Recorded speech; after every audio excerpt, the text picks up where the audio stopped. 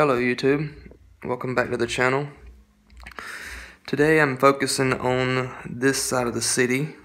I've got the new fire station placed, and I've added the Creator Expert 50s model diner to the city. I added that last night.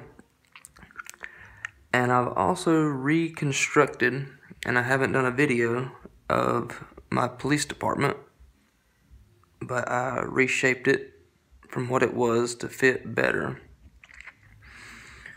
I have added more road base plates, and they now go into the recycling area.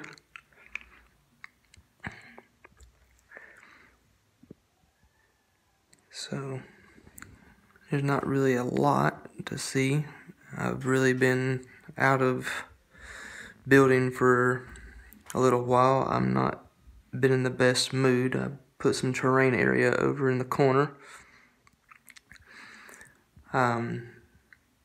Someone that I'm really close to and care a lot about has kind of put me on the side burner and just decided not to talk to me anymore, and I'm kind of hurt for that. So I'm trying to occupy my time with the city, but I just really can't get in the mood, or really in the mood to do anything right now. But I'll get through it. But I hope that changes within a little while. It gets me out of this current funk I'm in. But I just wanted to give you a update, because it's not your fault as my viewers to go without content, and you deserve better than me being depressed. So I figured I would do this. But I feel like the city's getting bigger and more detailed. I don't want to put modular buildings that are Lego issued in the city, but I like the look of this one, and I feel like it could give me some more creativity to add on, so I went ahead and got this one with my VIP points. So I'm pleased with it. I'm not knocking it in any way.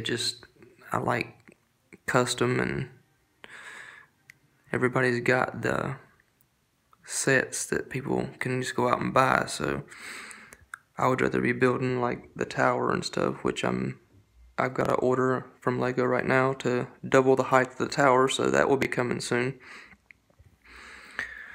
But if you haven't subscribed, do so if you will. We're rounding around 130 subscribers. I'm trying to get to 150, and then we'll go from there to get to 1,000 eventually.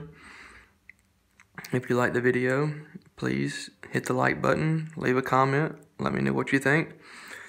Let me know what you'd like to see me work on next, and I appreciate you putting up with the delay on my videos and the delay on things getting built, but I'm trying to at least add something at least once a week if I can.